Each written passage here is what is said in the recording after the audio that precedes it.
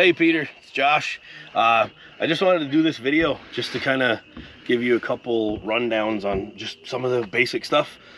Seeing that you're new to boating, and I thought any advice would be helpful, and tips and tricks and all that kind of stuff. So we'll just kind of show you up here. Again, everything's a little bit dirty, but this is a kind of like a Coast Guard kit. So it's got an SOS flag. This is a bunch of dock line flares. Your anchor is in here. It kind of folds, and also the fire extinguisher. That's on that side. On this side, if you remember when you came up to look at the boat, it was covered with kind of a lightweight gray tarp. That's what this is. I just put it in there. You can I kind of throw it on in the winter months. Just extra. Glove box here, radio here. That's, I mean, yeah, it's pretty basic. And then your main controls are over here. I do not have the battery hooked up.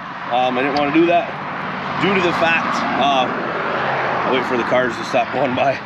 This North Country weather, you never know when the weather's going to kind of change. So I just wanted to kind of come through and take some video clips to show you some information. But anywho, it's gonna be real basic. One of the big things you're gonna want to do is when you first get in the boat, it's suggested that you turn the blower on. That's all you're gonna do is rock that switch, turn it on for about 3-4 minutes before you start the engine. It actually tells you right here. Otherwise than that, once you hook up the battery and all that stuff, you're just gonna be put it in the key and go. It is still winterized, so yeah, captain's chair there, back here. So I did have 3 life jackets kicking around, so I threw those in there for you. I know you said you had some younger ones that would be gone, but some of these are you know, decent size. So, and also the boat hook for when you get on the dock. I do believe this extends. Yep, so you can kind of do that. Okay. So this is the bimini. I'm just gonna move this out of the way. LJ, if you want to show them how it's just kind of pivoting right there. So normally all you would do to hook this up, you would just unhook this, put it into there, pretty straightforward, and then you would unzip it up in here. Unzip it up in here, and then there's straps in there, and the straps are gonna hook to those metal hooks right there. So let's just move this way. I know this is gonna be an awkward video, so. Okay, so main little button right there, that pops this up. And like I had said, so this, hopefully we can see that pretty good with the light.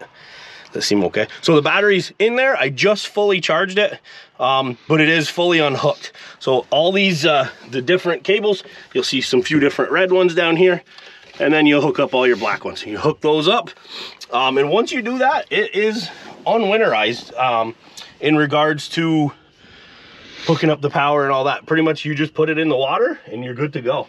Over here, I did leave in these fenders. So there's 4 of them. You can tie those off various spots depending on what you're doing out in the lake. Okay, so that's that. So there's one other thing I wanted to show back here. Okay, this might be a little bit tricky. Might have to actually get down.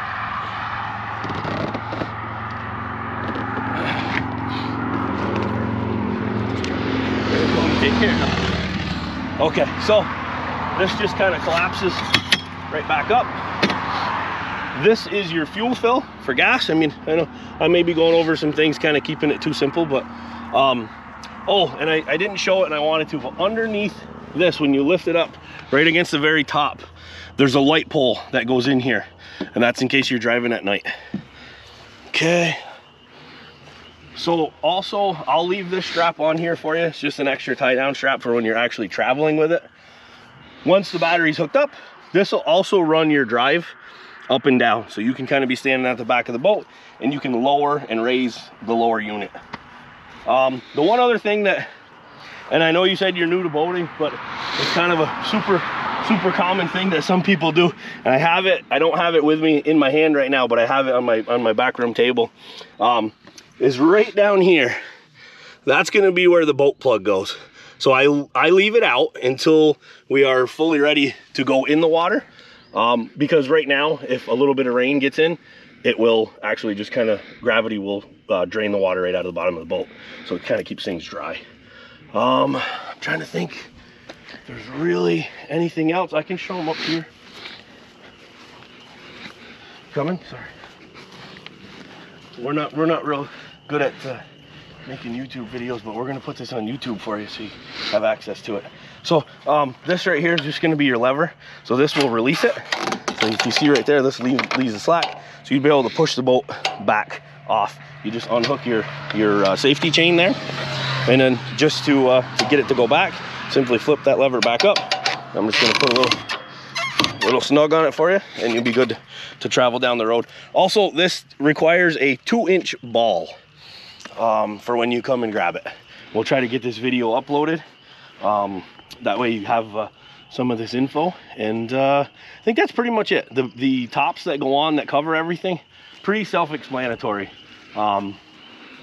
You'll just snap this one on, and then there are these poles that will sit right on the middle of the floor, and you'll notice in the top of the canvas there's a little button, and you'll button that, and that holds that part up. Right in this area here there is a zipper.